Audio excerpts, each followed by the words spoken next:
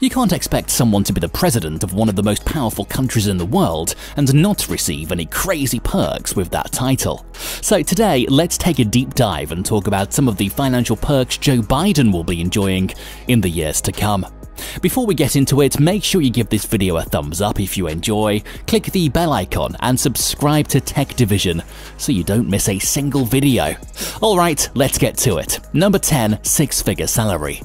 In 2001, the presidential salary was raised from $200,000 to $400,000 by Congress, which included an annual $50,000 expense allowance for any personal expenses the president might have. The salary is quite hefty, but if you take into account the fact that the previous president was earning much more than that, it loses some value. But let's be honest, unless you're a billionaire, that's a pretty decent paycheck. Apart from those incomes, the president also receives a travel budget of $100,000, as well as a $19,000 allowance for entertainment purposes. Number 9. Living in the White House. The White House has been the home of US presidents since 1792. The place has had running water since 1833, central heating since 1837, and even got an elevator installed back in 1881. As times have progressed, the White House is now worth a lot more than the amount used to originally construct it. Costing around $230,000 to build, the White House has 132 rooms, 6 floors, a bowling alley, a chocolate store, a swimming pool, and a fully equipped fitness center. New presidents even get an allowance to refurbish the place as they please. Number 8. Redecorating budget. Not only does the President of the United States get to live in the White House, but they also get a $100,000 budget to redecorate the place as they please and make it feel more like home. Other than redecorating, a transition budget is also set, which covers everything from office space to staff compensation. According to reports, Obama's 2008 transition totaled nearly $9 million, but some reports suggest that the Obamas did not accept the allowance and instead used their own funds. Number 7. Natural produce and chefs.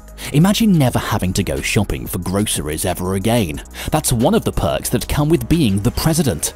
Michelle Obama started work on a garden during her husband's presidency, and the tradition was carried forward by Melania. But there has to be someone present who actually knows how to work with all of these ingredients. Currently, Christetta Comerford is the executive chef in the White House and has been for over 15 years. She is responsible for preparing the menus and food items for White House events. Susan Morrison is the White House pastry chef, because why wouldn't you have a pastry chef if you could?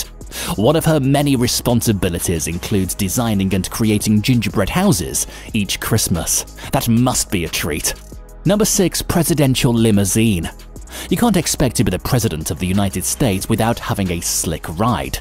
The presidential limo, also known as the Beast, weighs in at approximately 20,000 pounds. The vehicle is designed to protect the Commander-in-Chief from virtually any form of attack, with it even having medical supplies including the President's own blood type. Not only is the car bulletproof, it is also secure against biochemical attacks and is equipped with run-flat tires in case the Beast needs to quickly escape from a sticky situation. A well-fit car for the president.